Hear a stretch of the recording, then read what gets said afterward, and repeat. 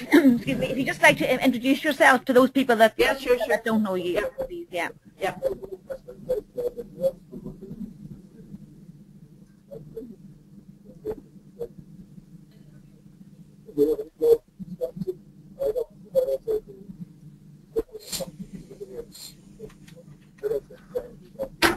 Okay, should I start? Yes, please. Okay. Hello, everyone, and welcome to KTH, the Royal Institute of Technology, which is Sweden's largest technical university. My name is Pernilla Ulvengren. I'm an associate professor at KTH, and my subject for my PhD was industrial work science in human technology systems. Currently, I'm working at INDEC at the part of KTH under industrial engineering and management. I call my topic integrated risk and performance management. And so I'm currently in industrial management and particular safety management. And an overall research area that I'm trying to develop is integrated management in safety critical systems. However, my background is mechanical engineer, and I have worked with cognitive engineering and design at a more of an individual and technology level of system design, and now it's system management, but it's still human factors. So the topic of integrated performance management or integrated management systems are relevant and real research need due to the fact that all airlines in the world are facing great system changes due to future single European sky and new requirements for safety management systems. All airlines are under great competition and many under great financial pressure in their businesses. And all airlines, due to these changes, need to manage change. And in order to have their businesses run with maintain safety, we also need to manage the risk and performance. And neither of these things can be managed in isolation if you want to not have sub-optimized systems. The goal is to develop a system that enables the airline to let reliable and relevant indicators drive sustainable change to improve the operational process and the airline's safety performance. So that's the logic of the management system, is to have measures which you can trust to drive change, but also the most important, to actually implement change. And the overall objective of the change is, of course, then to improve the operational process along with the safety. So what is it that needs to be integrated? First of all, the aviation transportation system has a great number of stakeholders. We have seen that since industry and particular businesses like airlines don't have their own research and development departments, we need to work together from academia and industry. The overall, as I already mentioned, management of systems, risk management, change management, performance management cannot be developed and performed in isolation. Also, these organizational levels cannot be focused only at one level in the organization. So we also need to integrate processes between the strategic higher management level with more tactical and operational organizational level. If this is not enough, we also have need for integrating organizations, for example, airlines and maintenance organizations working together. But even within an organization, between the different departments, there are different production areas that also needs to be integrated.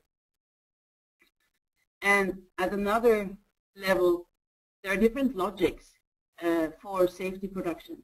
When we talk about safety in aviation, it's not only, it's a mix of passenger and person's injury and accidents, and system safety or process safety models. And So flight safety includes both of these. And there's also different value systems, because this is not only risk management, it's not only safety risk management, there are other risks and there are other values, for example, to combine quality and safety. So this is a really complex task, and risk information produced can be used at different time scale as well, at different levels, and data can be aggregated at different levels of the organization. So this is really a research challenge, and that is, of course, what makes it so much fun. So the aviation transportation system is a system of systems. We know we have all these stakeholders. So both operational and organizational processes include the human processes. It's also a complex technical and safety critical system. And we need to understand mechanisms and functionality that influence its outcomes and develop a system that supports operations and sustainable change in these. For the integration between researchers and academia, research and practice, we have a tradition. I joined the Trinity College team in the HILES project, and SAS, which is a case study that I'm going to discuss, was a partner also in the HILES project. And in the HILES project, one of the outcomes was the success of having integrated collaborations between central excellences, between practice and research. And this team, already back in 2005, consisted more or less of me and Morten Niederlis, at that time head of safety, and a pilot that is still enrolled at KTH doing a PhD, and Stephen Huff. Back then he was the chief investigator. Today he's the head of safety. So this team is still working together today. Yeah, so this is a simplified model of the HILES matrix of having different levels of the organization at strategic, tactical, and operational level, and an integrated management system across. I wanted to draw a picture that actually shows a model going the right way. Most models otherwise show how you produce an accident. So this is a safety production model. Integrating between different organizations, a case study in HILES identified the need and validated it as a rationale that airline say we carry the risk arising out of maintenance, but we don't manage the risk coming from maintenance. And the MROs, to improve and deliver a better service, we have to be open about problems that need to be solved. So the need to integrate between organizations that work together and share risk. The integration within an organization is due to the fact that even in an airline, you might have both flight operations, technical operations, and ground operations as the main production areas. And they have very different processes, very different context. And so the various safety production models for working in a hangar, working on a ramp, individual injuries, or how does quality work or process quality in ground operations and technical operations, how does that affect flight operations and flight safety? So that is the issue in integrating different production areas. So going back to the person and system safety. Complex systems, as we know, they are not simple linear systems where causal logic and related dependencies may be represented in more or less a linear process model, or a linear, could be described as a linear process. So individual safety with workplace accidents, occupational safety and health, injuries to passengers are all included and actually measured and chunked together in some safety measures. And it's not clear how that is sorted out because they depend on different processes. And this is a common problem also in the offshore industry, that they could have a measure of safety at the rig based on long-term injury on personnel. It doesn't really show the status of the actual rig or chemical processors or something. So we're not really good at sorting these things out. So the system safety of being more related to emergent phenomena or systemic weaknesses where third persons are the victims and we have accidents as the worst case outcome. But for many airlines, the flight safety actually is defined as a risk coming from both these categories. Value systems, how do we balance and how do we actually perform, have a performance management that includes both efficiency and quality with production and efficiency. So this is Rasmussen's design envelope, having one border of unacceptably low efficiency, which could be like the business pressure, and an unacceptable workload limit, which could be capability to perform within that organization or business. And you have a point of operation that, due to the two vectors of forces coming from both this and this angle, is moving the point of operations towards an acceptable risk. Any business would actually like to know where you are, and they would probably prefer to be here in close to the unacceptable risk, but knowing that you're not too close. And this is really a performance management issue to know how do we know where we are. From outcome-based to performance-based regulations, that was one of the main changes that airlines are coming on. So the international community and regulations have, due to the fact that it is an ultra-safe system, and it's very difficult to measure safety when we can no longer rely on comparing airspace in number of accidents or airlines in number of incidents and so on. The other reason for changing from outcome-based to performance-based regulation is to avoid a tick box exercise, that regulators actually can make sure that there is a functionality implemented, not only a binder with the rules and tick box exercises completed, that we do have this and this and this. But now the performance-based regulating will actually require that you can show performance. And this is what is called then safety performance. And you have safety performance set. You will set indicators, targets, and requirements, and the indicators are just, what is measured, what is considered being an indicator of what affects safety in this organization. A target is set to where you want to be. A directed and intended goal is set, and the requirements are explaining how you're going to reach that target.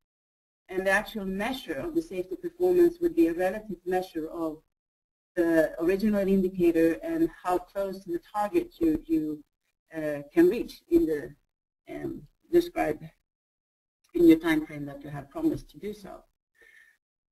So ICAO says then that effectiveness of the SMS is to show how well it performs and manage to improve the system.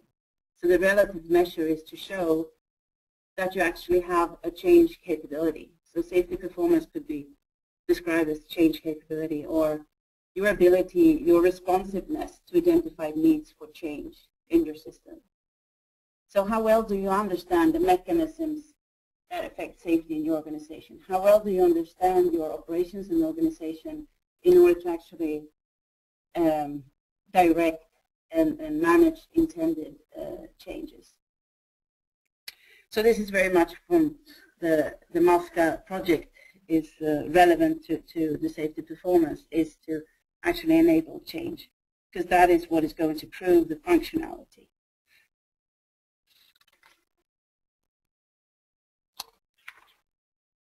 So this is pretty common picture of describing the safety management system. But in the ICAO document, it's very well explicitly explained that this needs to be an integrated management system. However, there is a paradox in regulators that they're only allowed to regulate safety, not really the businesses. But safety is dependent on the business, as the design envelope shows. However, we cannot regulate the business, but it depends. So it's very difficult to have an integrated management system for safety if it's not part of the overall organization's business. I think that all these 4 pillars, the safety policy, of the safety policies that I've seen, it's been very weak in terms of being more of what policies usually are, a bullet list of declarations of this is where we stand, or this is, safety is first and human factors is real, and so on. But I think that it's so much, this is the main pillar of this is what every other pillar in the SMS, or the safety management system, is built on the safety policy. I would like to see a more thorough theoretical framework that actually explains the logic behind all the SPI selection. How do you explain how mechanisms and functionalities in your system work? Hence, therefore, you have chosen these indicators. What is the safety risk theory applied to your indicators, either if it's personal, individual safety production models, or is it systemic models, human factors models? Because depending on what safety risk theory and the organization's risk perception or perception of how things actually work and the functionalities of the whole safety management system will directly design or give design implications for how you set up your safety risk management, how you set up the safety assurance and the safety promotion and training pillars, because these all needs to be functioning as a whole together.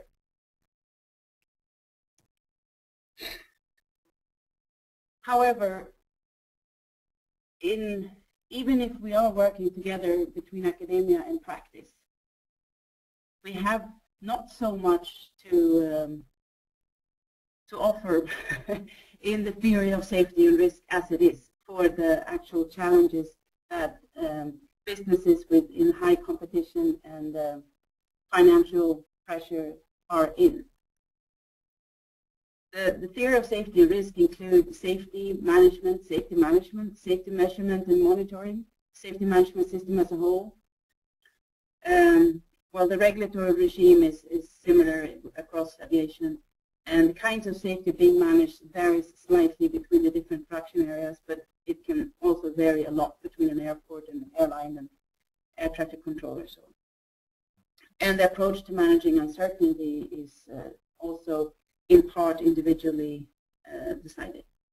So there are many gaps in research and practice.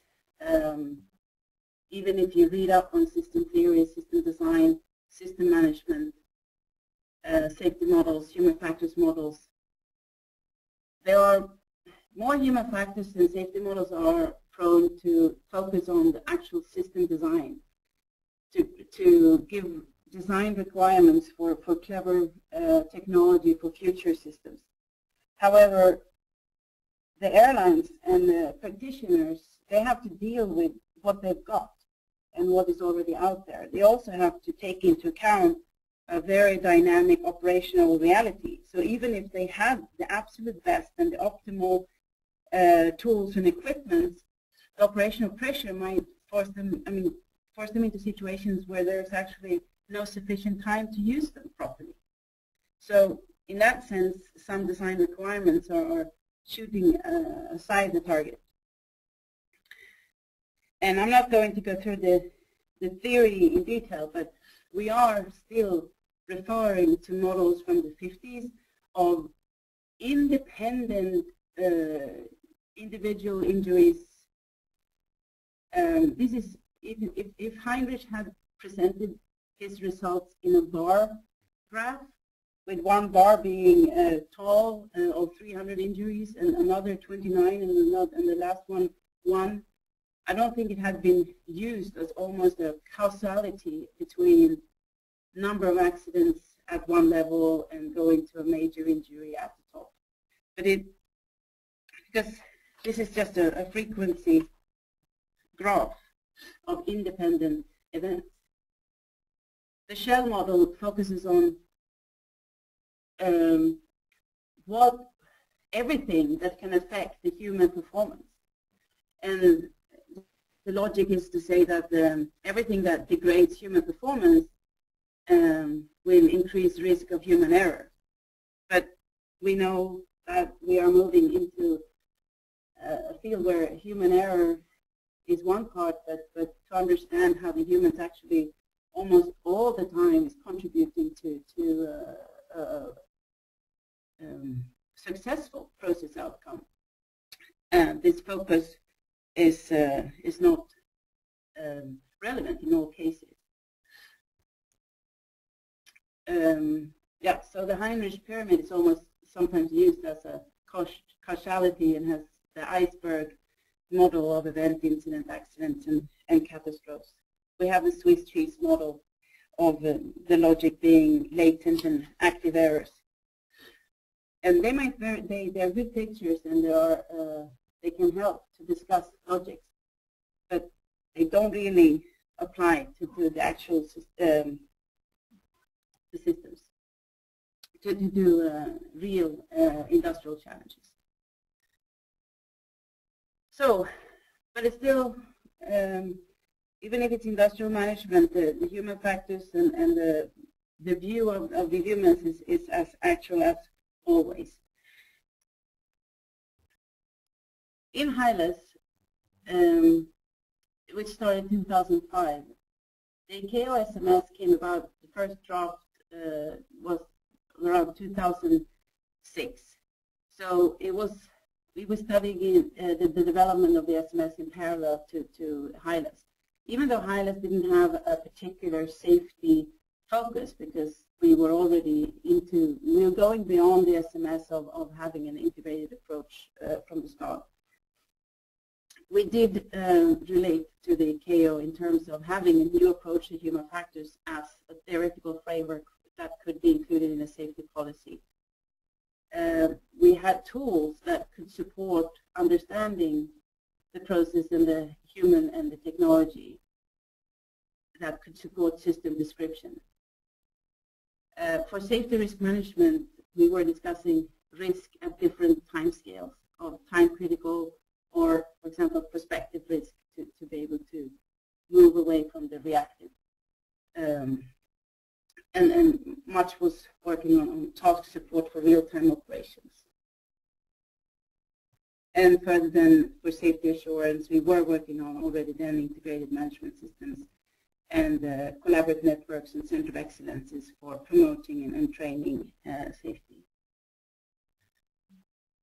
One particular focus for was the prospective risk analysis. It's a theoretical requirement how to be able to analyze risk in a prospective way. So the need for safety performance indicators that were aligned at different levels is very common to every performance management. Availability of tools, gathering of operational data, because we found that a lot of organizations have a lot of data but don't know how to actually consolidate them or use them together. Availability of tools for storing, retrieving, and analyzing these data with the capability of providing targeted and intelligent reports on performance, allowing the identification of action and change requirements. So already we were thinking of having a full cycle of change. The requirement for an operational process model that would help understanding and model the actual mechanisms and the functionalities of the particular system that was analyzed. And an organizational structure and climate for facilitating staff engagement at all levels. So getting the functionality and the different pieces to work together. We did to see where practice were in relation to the theory. We did a risk data studies at SAS, where we tried to identify the high-level SPIs. We tried to identify contributory factors from reports and other theoretical frameworks or logics that could explain the contributory factors through external sources. We tried to list the relationships between the contributory factors and SPIs. And it was a really good exercise to get through what was available and what was needed. And more or less, we validated the listed requirements for the prospective risk analysis that I just showed. A very simple model of, you recognize the various management processes and the different levels of the organization. This model was never intended other than to have as a discussion material, but it was so simple, and that is something that practitioners like. So it was actually integrated and translated and further developed within SAS. It doesn't say much, but it did help them to sort out the idea of integrating risk between different protection models. So there were two main areas. Identified after initiating the flight, SPI is normally measurable, quantifiable, and connected to a procedure not followed, and events with direct impact on flight safety on a certain flight or operation. So these are occurrence reports mainly. And the other was to find SPIs that could be related to this in deficiency in the quality system. So that may jeopardize flight safety if not corrected.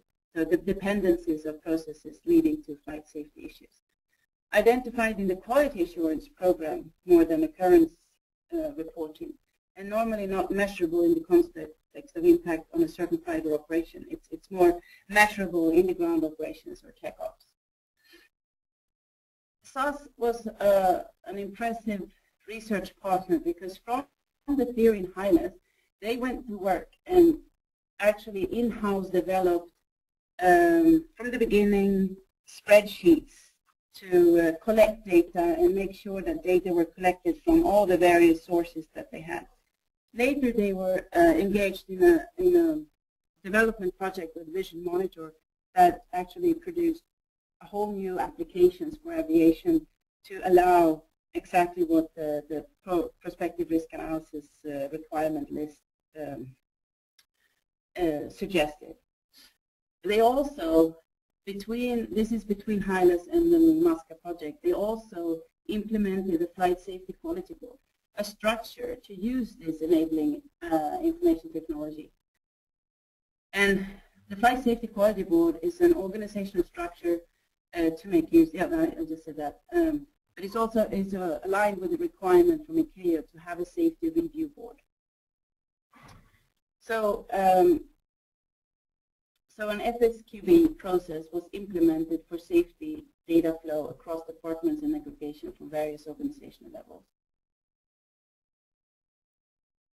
So this is where MASCA came in, and SAS was the continuing partner, and a lot of things have happened since HILAS. They've gone from 25,000 to 15,000 employees in a few years' time.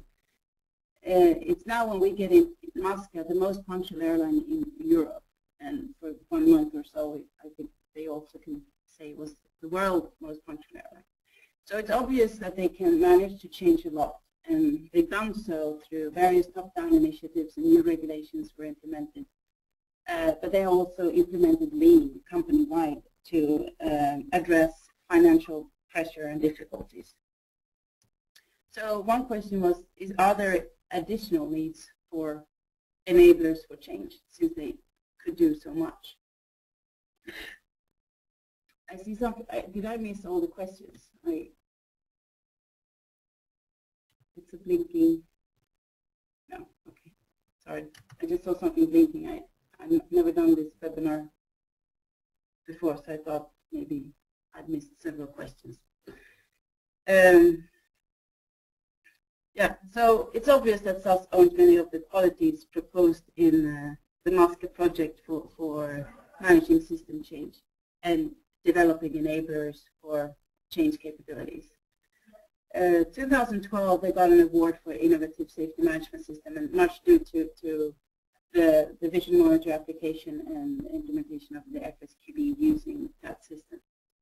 They had also developed the safety measures and indicators. They had the tools for gathering operational data in place. They had tools for storing, retrieving, and analyzing data.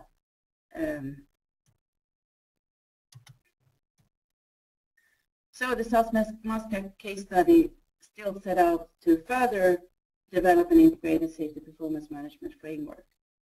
And the objectives were to, one part, allow the SPIs to drive actual change, to have a full cycle of change. So for this, there was a need to develop a full process and a methodology, including operational process model and analysis to understand the logic between the SPIs and dependencies between risk, between processes and production areas. And whatever we came up with was needed to be aligned with the FSQB structure and process to close the loop for a full cycle. The other part was to integrate for a safe lean system. And this was to further comply to the need to control and balance protection with production, safety and quality, or punctuality and safety. Data analysis to develop model for integrated performance monitoring, because if we're going to measure a risk or safety that are combined between safety and quality, we also need to be able to mix data of very different quality and quantity. And the process for change needed to be integrated with the lean change engine that was already implemented, but not really focused on the same issues that the safety department and the SMS focus were. So a lot of risk information production and data sources available, and they were fed into this Vision Monitor application daily or monthly, manually, or feed directly from the systems. There was a lot of data available from both normal operations and safety measures, like SPIs. So for the integrated approach, simply put, what was done was that instead of data silos, we integrated data from the various systems, from the different production areas to make it visualized so that one group of people could look at the same pictures. So instead of the people silos from the different departments working on their SPIs, making local improvements, making local risk pictures in the FSQB process, both the people and data were integrated. And so you have, oops, sorry. Yeah, I can read it. So the benefits that are related to the MASCA model of change, this integrated approach makes it possible to have learning processes that are made possible by human agents being involved in activities that integrate people and data, both horizontally and vertically, using the Vision Monitor Aviation's integrated data pictures in a process that aggregates towards the top. And I'll come to the process modeling.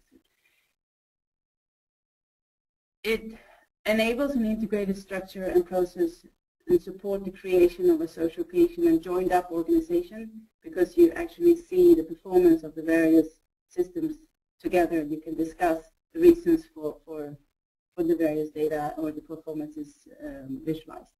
This enables processes that support development of a common purpose and holistic understanding of the system function, analysis of the data, and understanding and acknowledge how information technologies can help the system. And the MASCA framework also needs to enable a process for analyzing system functionality and performance.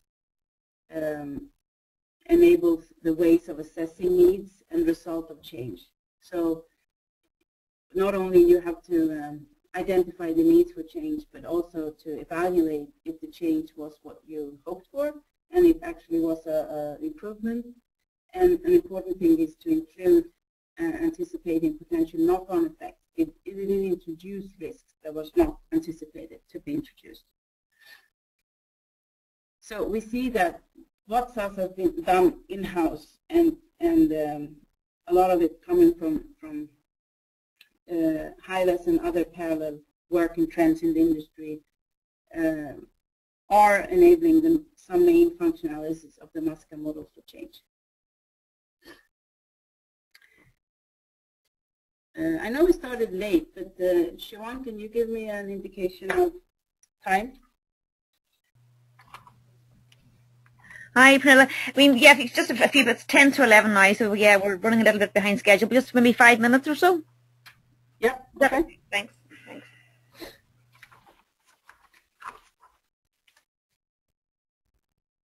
No. So coming to integrating with other strong management strategies as lean, as is very popular.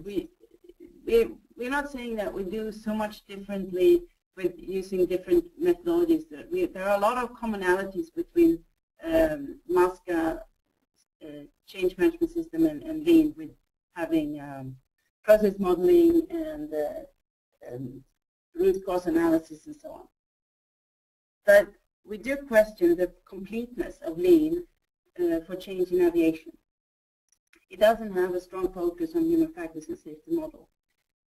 And sometimes you can question how much is taken into account when you take a management theory from one context and implementing it to a new context. So in an airline you have safety. So are we sharing the value? What is the value for the safety process and waste in comparison to a heavy truck manufacturing line? So how can we better explain the value and the value stream mapping in an aviation process? So the theoretical framework in HILAS and MASCA is still working on integrating knowledge of humans, putting people at the center. And for lean, that would mean center of lean process improvements. And the need for transforming human factors, not just what affects human performance, but how human activities support system performance in relation to what I mentioned in the old safety models and for example, the shared model. The system in turn supports the culture and people make sense of their situation and act accordingly. So yes, Lean also discussed changing the culture into continuous improvement, but it's based on other values. In relation to getting a full performance management framework, you could say that it's plotted in a procedural and a structural performance management framework to create a whole. The structural part becomes the enabling technologies, for example, as I have shown, the vision monitor, also statistical tools for data analysis, data management, yeah, this is all exemplified in the SAS case. Where we are developing in the overall project is a process model which will support identifying dependencies and process analysis to be used to identify what the most relevant indicators and measures of a certain process should be. So the scope, model, and tool is an essential part of the structural framework. There's also the need for the organizational structure and indicators list, logic, and weights, where you need to list all the indicators and measures. Make sure that you have definitions and logic related to different, if it's individual or system safety, and how they relate to each other. in the procedure framework we now have come so far. There's not time enough to explain the full. I think that the scope model has been already explained earlier by TCD and hopefully also on the next webinar. But we are using the process analysis tool in development, in a development prototype to complement this full cycle of change within SAS. So the full cycle could be explained as the data is collected and risk assessed. Data is then aggregated to appropriate level of decision making, and the prospective risk analysis supports priority and strategic decision making.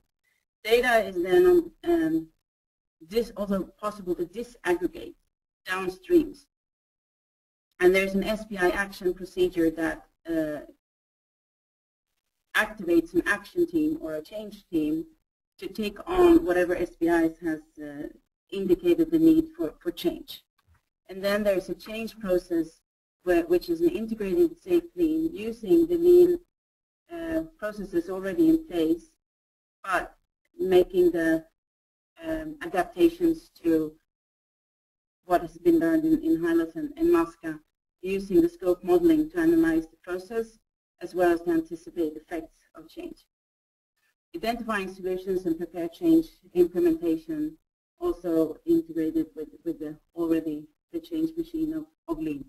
Coordinating and evaluating change with other ongoing change initiatives, and evaluation of change to see the effects and continuous improvement of the performance management framework.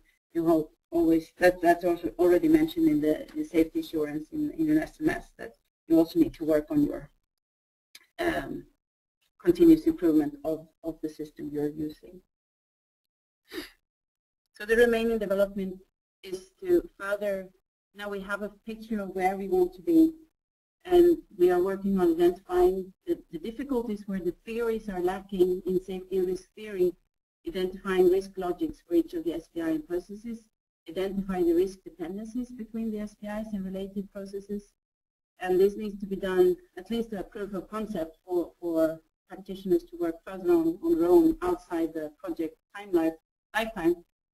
Each production area, both for quality and safety and for person and system safety.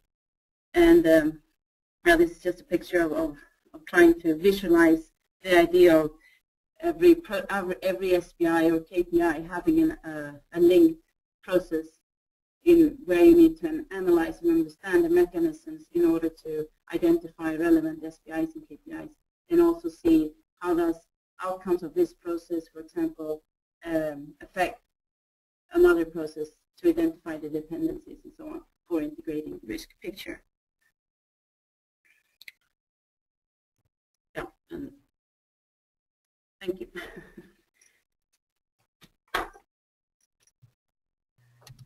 Thank you, Pernilla. Thank you very much. You managed to cover a lot. Thanks a million.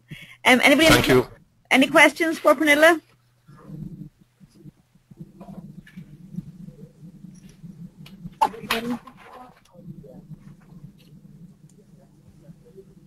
Hello. Hello. Time for one question. Lena, we can't hear you very well. Is there time for one question? Yeah, you will be time for one question, yeah. The vision monitoring system, Pernilla, was that designed by SAS in advance, or was that an effect of the HILOS project? Did you hear that? It was in the, yeah, I think I did. The vision monitor was developed in-house stuff after HILOS, but before MASCA. And nothing really, I mean, a lot of things in HILOS were already, was also required as the SMS. So the way they did it and the way it was set up was very much influenced with the HILOS way.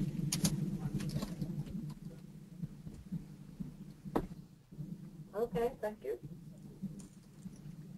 Okay. We have time for another quick question if there's any more questions. Pernilla, do you see that message from Deutschen, Pernilla?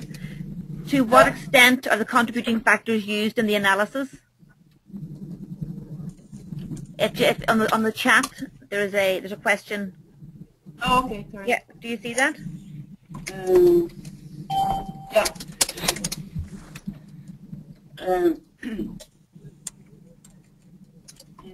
Is similar to the Boeing Peat system. Yeah. Yeah. Okay. So to what extent there is a need because there are very few. There's enormous amount of data in the aviation system, but there's very few data for events and risks. So we're really stuck.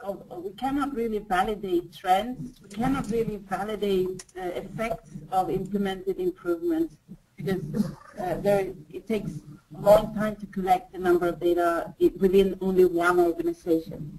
So, if I rephrase the question to say we want to extend the use of contributing factors also to be able to have antecedents measured so that we can extrapolate the risk data to get a better quantitative and more proactive data picture.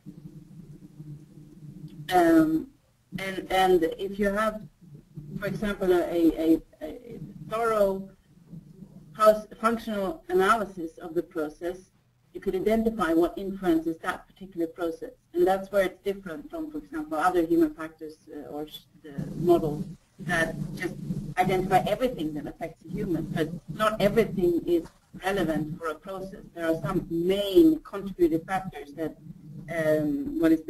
makes and breaks that particular process. And those are the factors that we are mostly interested in. So we don't want to model everything, and we don't want to have every contributing factor, but the main ones. And I'm sorry, I'm not familiar with the Boeing peak Procedural event. But as I said, that also the process modeling per se, there are very little. Actually, the whole performance management logic, there are very little degrees of freedom of having a control loop design, and so I'm sure there are similar tools out there. I'll have to look into the procedural event analysis tool. Thank you for the tip. Thank you. Okay, I think we've run out of time there. Pernilla, thank you again. Thanks very much. And we'll see you all, or we'll talk to you all next week at the same time. Okay, thank you very much. Okay, thank you. Thanks. Bye. Bye-bye. Bye. Bye-bye.